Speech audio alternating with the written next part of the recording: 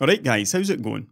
It's time for another tech talk, which by now you probably recognise as me being out of the really deep subjects to talk about, so instead decided to lump together a bunch of smaller talking points in the hope of still providing some kind of interesting video for you.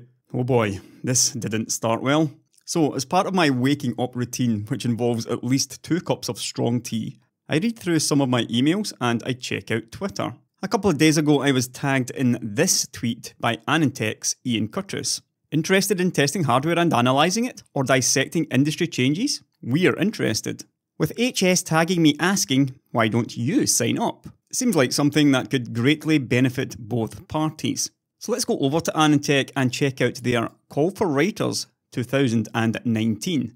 The Call for Writers is something of an annual tradition over here at Anandtech. We're looking for writers with a true passion for the technology we cover, a deep understanding of what's out there, and a thirst for more knowledge. And if we just scroll down to the comments section, second comment, you guys should get Jim from AdoredTV over on YouTube, he knows his stuff. And right below that, I second Jim from AdoredTV. Now, I'm talking about this for a few reasons. First is that I wanted to bring Anandtech's Call for Writers to your attention, as some of you watching this will be more than capable of meeting this challenge. Second is just to say that I am never going to be writing for Anandtech or any other major publication. My response on Twitter was, while the idea sounds like fun, I'm not sure it would be in Anandtech's best interests. You all know that I hold Anandtech in the highest regard among the tech press. Back in the day, Anand and Derek held very little back when laying into tech companies for all the crap that they pulled. I've noticed previously how Derek slammed Nvidia for their rebranding back in the G80, G92 days, and how he labelled the 8800 Ultra as an utter waste of money, while Anand himself told us about how, when he first started testing Clarkdale, he actually had to call Intel and ask them to explain why this wasn't a worthless product. This was the good old days when enthusiasts and the tech press still held some kind of influence over these companies. Can you imagine what would happen if any of them said this stuff today though? They'd just get blacklisted. Today it's different, and while Anandtech do still ask the probing questions that others don't dare to ask, they do it in a heavily sanitised manner compared to previous years. In short, they have a filter. I am this era, the Anand and Derek era. The Kyle of Hard OCP and Tom of Tom's Hardware era. All these guys were hard but fair. Mostly. Today's tech writers cover a range between complete corporate sellouts to a few probing journalists and tech writers who have enough of a filter required of them to remain advertiser friendly. I am never going to have that filter, and it just makes me far too much of a liability regarding both advertising and just simply relations with certain companies. Can you imagine the hissy fit that Intel and Nvidia would throw if Anandtech took me on as a writer? Intel talk to me a little, but won't even give me normal press access. Nvidia just ignore me completely. The fact is, I don't need a filter for either of those companies, and I never will. But there is another reason too though, and that is, most of Anandtech's writers are very competent in technical matters. I would rate them as a 7 or 8, possibly even a 9 out of 10 in some cases. I would only rate myself as a 6 or a 7 at best. I'm talking about the really technical stuff, the deep dives and all that. I mean sure, I've done some decent work in that in the past, like my interposers, chiplets, butter donuts video, my path tracing video, which is now clearly my most viewed video, and more recently was my explanation of cache. However, I am more of an analyst / researcher than an extremely good technical writer. To be fair, this stuff is just about learning and time to learn, obviously. All of these guys writing at Anandtech are far better than they were even 3 or 4 years ago. However, I just don't think that writing to this standard, time and again, will ever be my particular forte. But if you think it's yours, then please do go ahead. I could use some more allies in high places.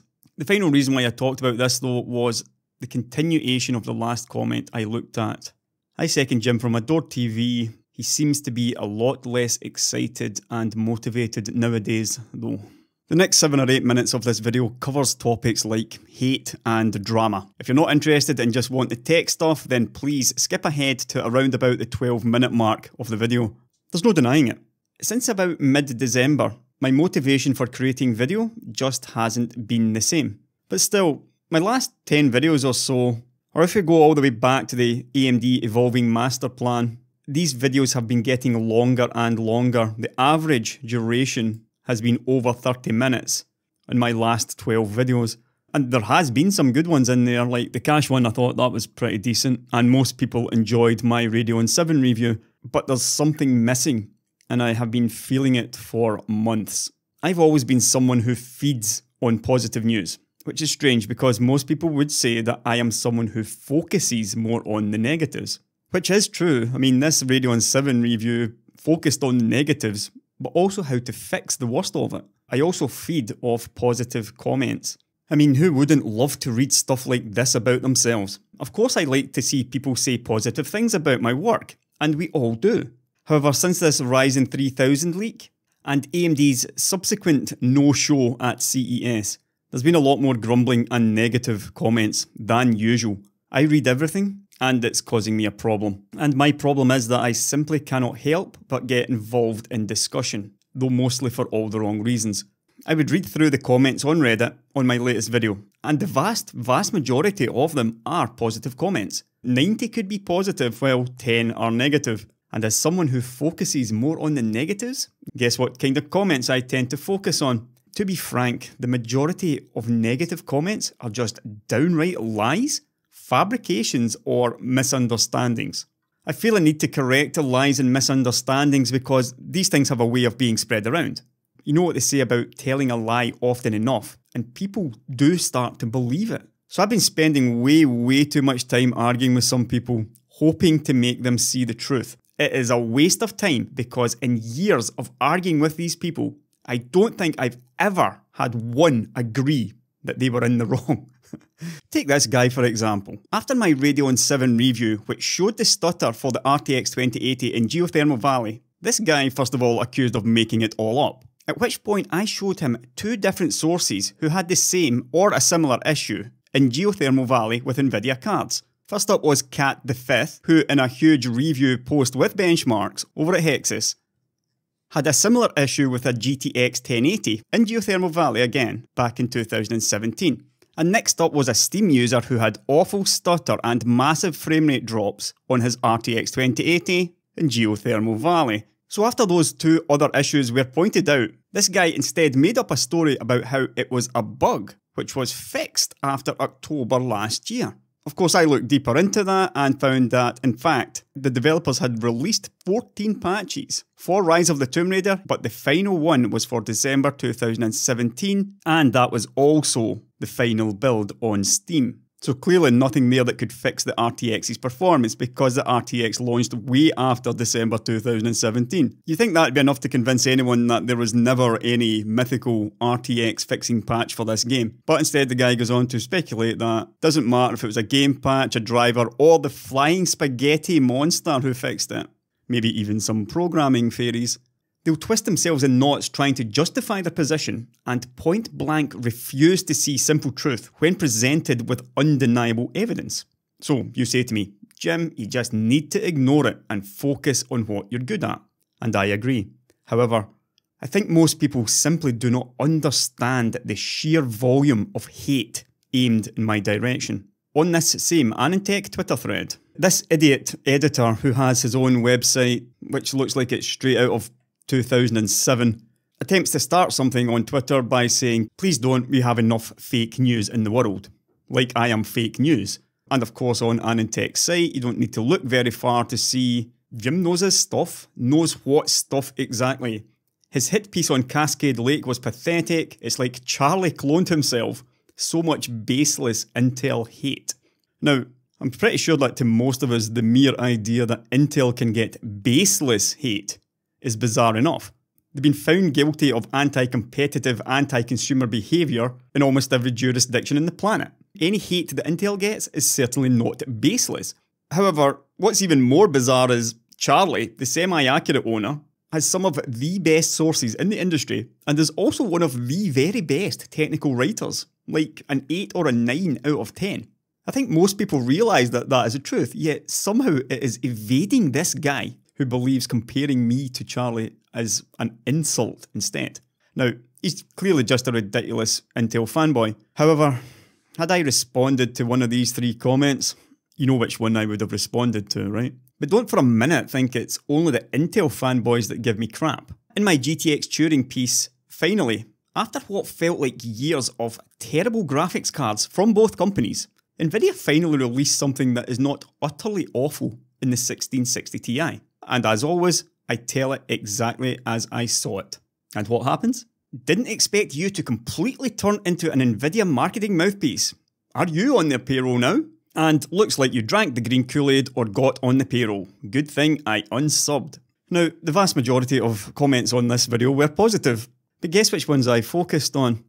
Abuse from Intel fanboys, abuse from AMD fanboys. All that's left now is abuse from the Nvidia fanboys for the Triple Crown. Over at GeForce.com 3 weeks ago, and somebody decided to put my Vega 7 Tomb Raider result to the test with their own RTX 2080. Curious, I tested the part of the game where the issue appeared, Geothermal Valley, and I can confirm this to be the case. So yet more confirmation of this VRAM issue, or whatever it is, on the RTX 2080 in this game. Couple of comments down. First mistake, watching the video by AdoredTV. Second mistake, posting about it here. Well, I don't know about you guys, but if I were about to pay $800 on a graphics card, I would certainly like to know about these issues.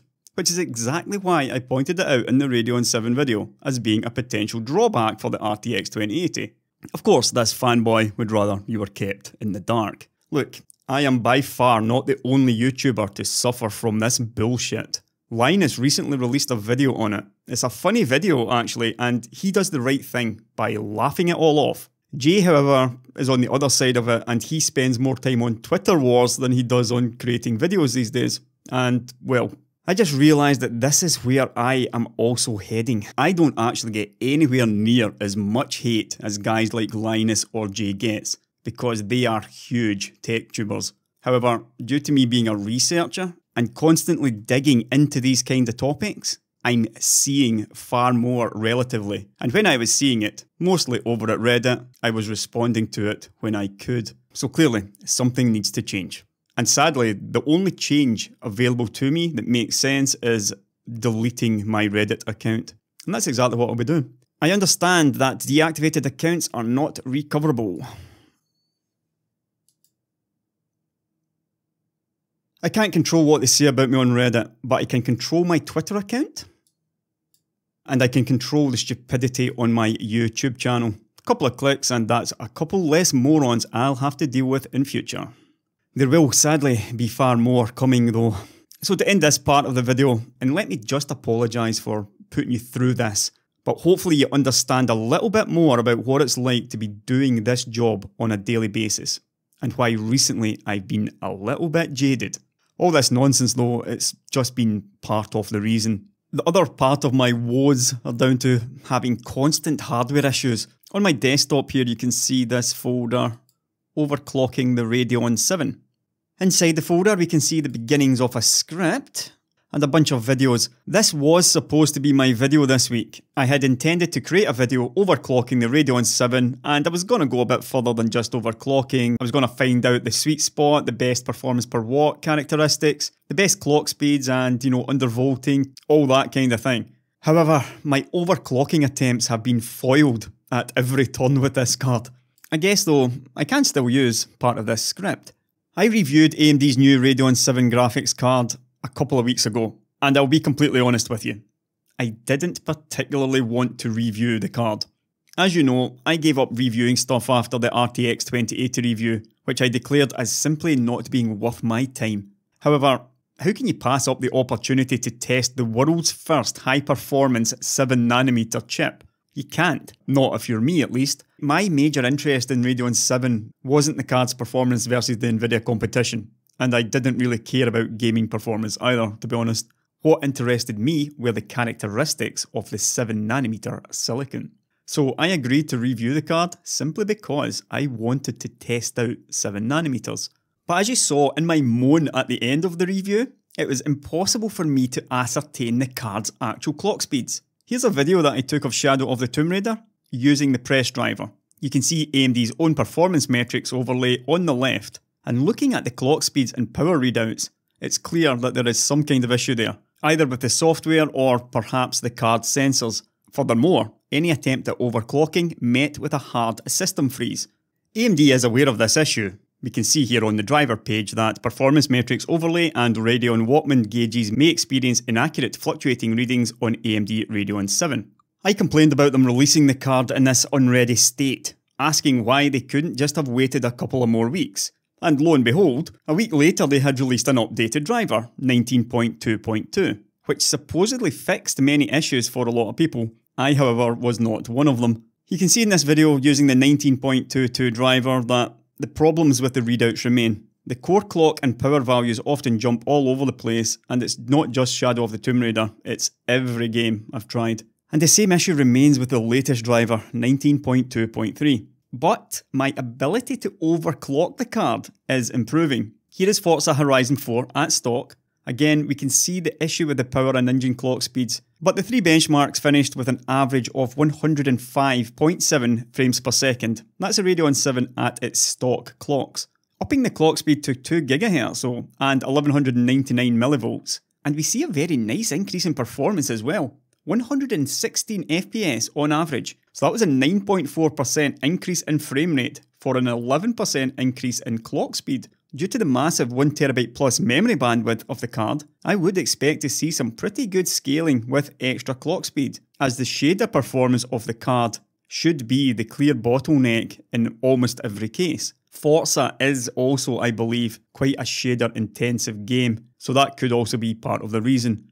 I got as far as 2050 MHz, but I couldn't get 2100 MHz to stick, even with 1250 millivolts. And the fan ramped up quite high.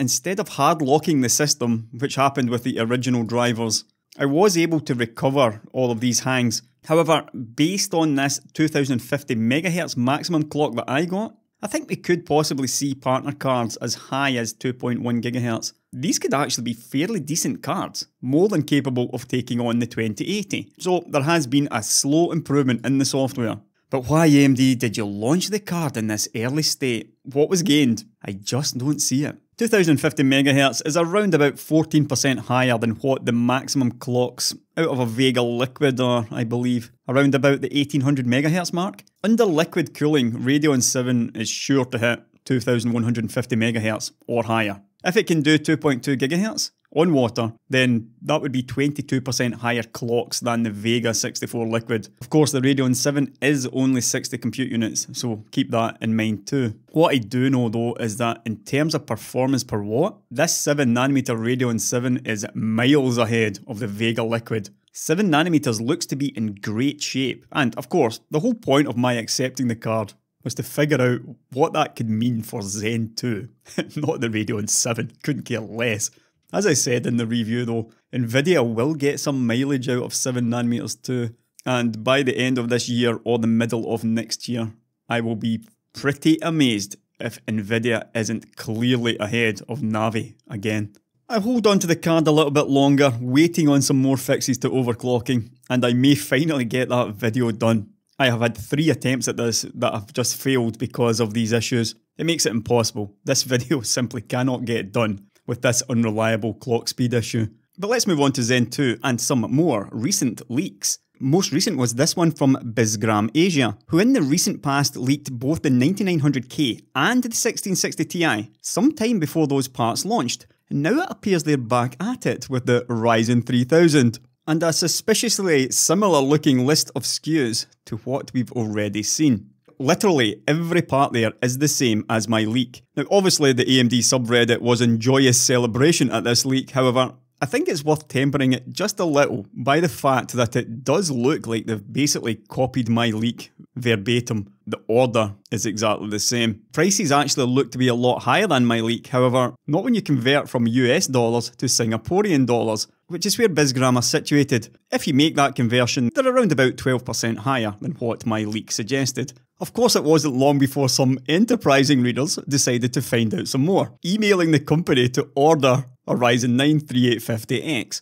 And the interesting part being, they were told the product is estimated to be in stock between 6 to 10 weeks. And this email was sent on the 4th of March. So from that date, you would be talking between the 15th of April and the 13th of May. A second emailer was giving an expected time of 8 weeks. which is obviously halfway between 6 and 10 weeks. Now, here things get a little bit more interesting. Over the past week or so, I've been chatting on Twitter with Paul of Red Gaming Tech, and we've been comparing leaks and other information. Paul too recently tried to get some more information out of Bizgram, and his reply yesterday was that they were told not to provide any information on the chips. And now another user was told that the chips were expected to be launched in June. So this is all pretty curious. Even more so when you notice that Bizgram have removed all sign of Ryzen 3000 from the price list. Now, Paul also had a leak suggest to him that the chips would launch on the 7th of July, and I had read that one elsewhere as well. However, the 7th of July is a Sunday, and I cannot remember any time in history when a company launched a product on a Sunday. Nobody works on a Sunday, so I just don't think that this can be true. I do agree that Ryzen 7 on the 7th day of the 7th month is quite compelling, and had it not been a Sunday, I could have gone with that one. As regards my side of the whole leak, I'm still sticking with what I was told, and my main leaker is too, with the obvious exception that the chips weren't announced at CES. My leaker believes now that May the 1st will be a soft launch for all the non-G parts, which incidentally could be another reason to not fully trust this Bizgram leak, as it does also include the G series chips there, where we're all under the impression that the 3000 G series is coming a bit later on. But my leaker believes all the regular parts launch on the 1st of May, paper launch that is, with the real launch around the Computex timeframe. May the 1st is of course AMD's 50th anniversary, and they have started advertising that fact on the website. It's a really good photograph of Lisa, that one. It's important to note, and please do note that the main leaker, the guy that gave me all this data on all these Ryzen 9s, Ryzen 7s, Ryzen 3s, etc., he told me this 2 weeks ago, long before this Bizgram leak saw the light of day. And I also have another leaker who has been very reliable so far, who told me that apparently the pricing posted by Bizgram is close to what the motherboard makers have been told. However, he says that there is still no confirmed 16-core parts for launch. And that final part is interesting because we did see 12-core engineering samples a few months ago, but we still haven't seen any 16-core samples. And yesterday we got this slide from AMD's March investor presentation, which was leaked and shows that AMD plans to launch the chips as they had done with the previous series, with Threadripper following Ryzen this year. So that would seem to put paid to rumours that Threadripper would be held back until 2020, or even delayed. However, it doesn't necessarily rule out a staggered release of Ryzen chips. Another rumour I read was that AMD could still launch 12-core Ryzen parts and leave 16 cores for Threadripper parts. However, that seems unlikely to me, as we've already got 32-core Threadripper parts.